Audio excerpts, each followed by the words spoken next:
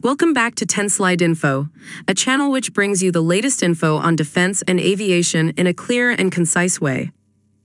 In a unique mid-air operation, a French Navy Rafale fighter jet has successfully refueled an A400M Atlas military transport aircraft for the first time.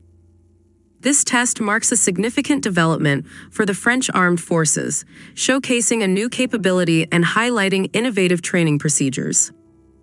The Rafale, equipped with a new generation Narang refueling pod, transferred fuel to the A400M, simulating the process that will occur with the E-2D Hawkeye once it enters service.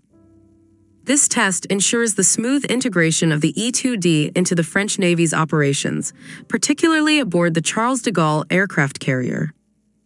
The successful refueling demonstrates the Rafale's versatility and its ability to act as a buddy refueler for other aircraft when needed.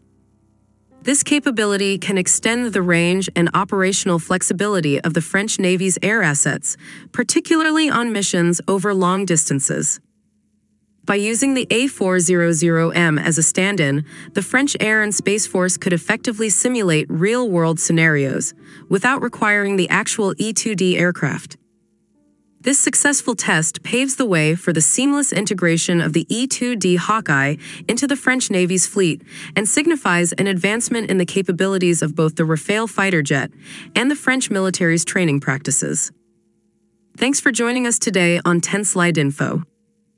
Don't forget to like this video and to subscribe to our channel for more informative content on both defense and aviation topics.